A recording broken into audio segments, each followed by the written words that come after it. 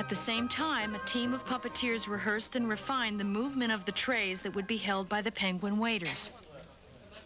All the sets on Roger Rabbit have been built off the ground so that we can get underneath, and this is so that we can have rods and mechanisms going up through the floor into the bar, so that the puppeteers watching television monitors can see exactly what's happening through the camera, and they can get their musical cue and their visual cue and do the actions that they're needed.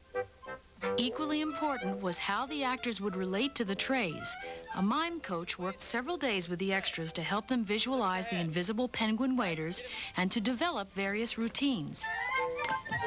With the hundreds of elements involved, the process of setting up the scene proved to be long and laborious. This set is peculiar insofar it is never still, never unlit. The lights are burning, the generators are running, to all intents and purposes, 24 hours a day. With two crews working simultaneously, Zemeckis and second unit director Frank Marshall spent days preparing and rehearsing the scene. Finally, after thousands of man-hours, all the pieces were in place, and Roger Rabbit's most complex scene was ready to go. Let's shoot.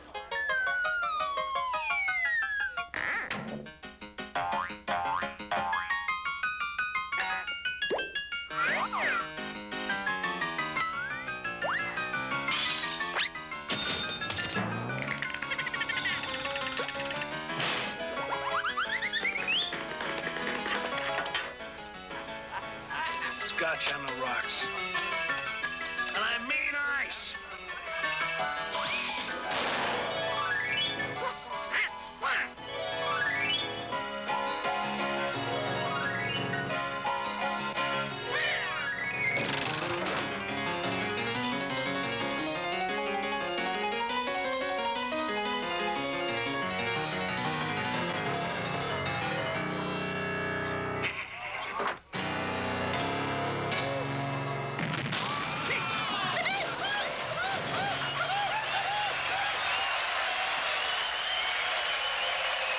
Continue.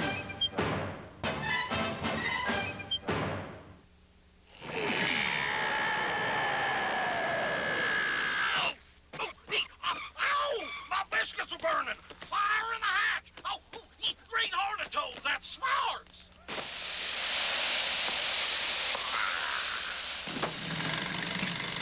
At the heart of Roger Rabbit is its many Toon personalities, both old and new.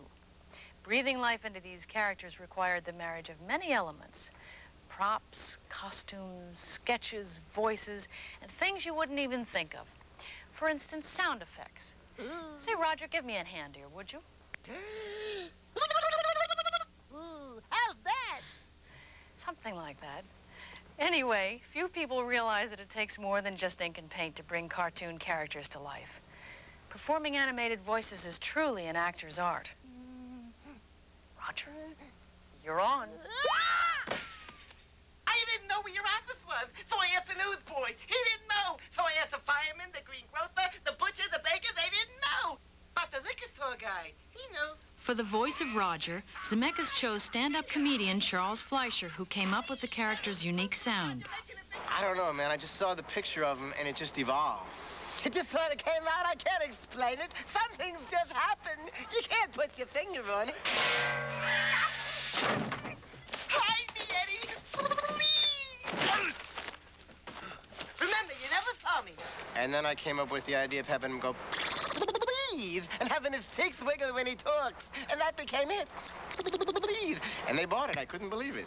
Joining the cast of Toon Voices was Lou Hirsch as Baby Herman, whose deep, gravelly voice was an asset. No! I'll be in my trailer, taking a nap.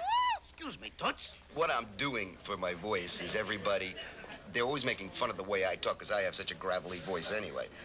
And I'm doing my imitation of everybody else imitating me. I tell you, Valiant, the whole thing stinks like yesterday's diapers. No, I love my husband. You've got me all wrong. You don't know how hard it is being a woman looking the way I do. For Jessica Rabbit, the filmmakers needed a voice that would match their vision of her, that of a sexy screen goddess of the 40s. I'm not bad. I'm just drawn that way. Who better than Kathleen Turner? They gave me a kind of a sketch, you know, an idea that she'd be red-haired, like, you know, sort of a Veronica Lake sort of style, and very, very, very slinky. And they said they just wanted the most sultry voice I could come up with. I'd do anything for my husband, Mr. Valiant. Anything. What a wife. I guess I'm sort of attracted to vamps, and this is a very safe vamp. I mean, it's only the voice, you know?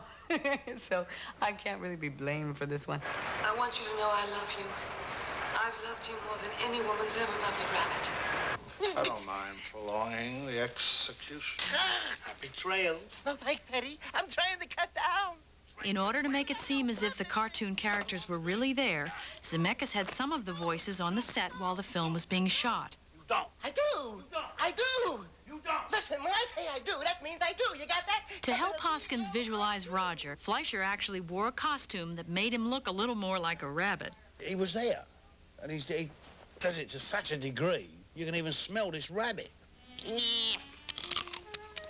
What's up, Doc? Another famous rabbit makes a guest appearance in Roger Rabbit, along with some other famous faces from the 40s. But I never cared to.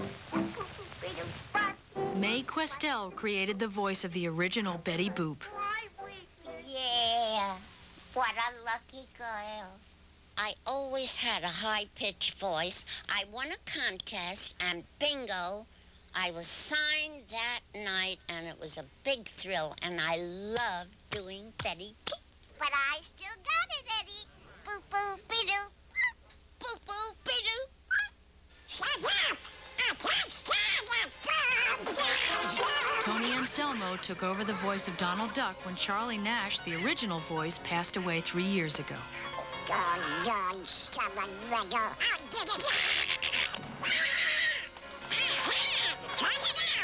anybody understand what this duck is saying? This is the last time I work with someone with a speech impediment. And the voice of some of the best-known characters, Mel Blanc. Bad old putty cat. Shoot him now! Shoot him now! You keep out of this. He doesn't have to shoot you now. He just so have to shoot me now. Zemeckis took advantage of Blanc's characters throughout the film. Oh, look, piggies. What's up, Doc?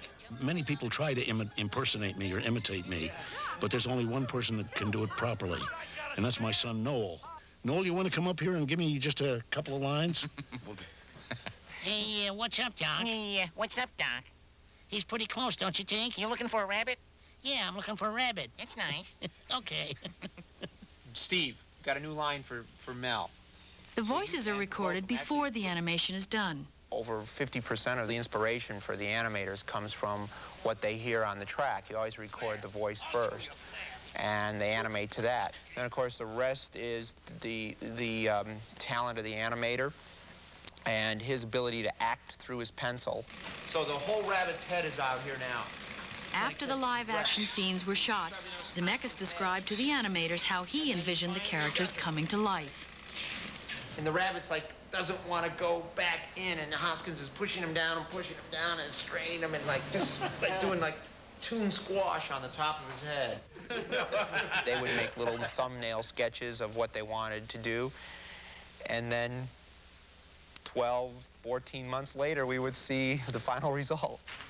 The reason it took so long is that all the animation was done by hand. No computers were used. In effect, the animators are creating a performance through their drawings of the characters' movements. We just act with a pencil, very slowly. In fact, we ought to be able to give a better performance because we can rub it out if it's not right. If an arm's in the wrong place or you want to sigh, we can put it in.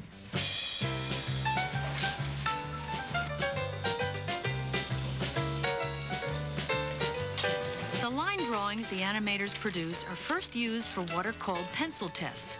They take the live-action background and superimpose line drawings over it.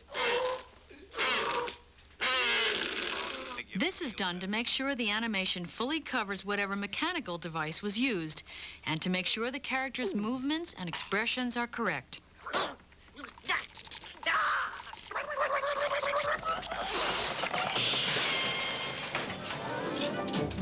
From pencil tests through to completion, there was enough work to keep hundreds of animators busy for over a year.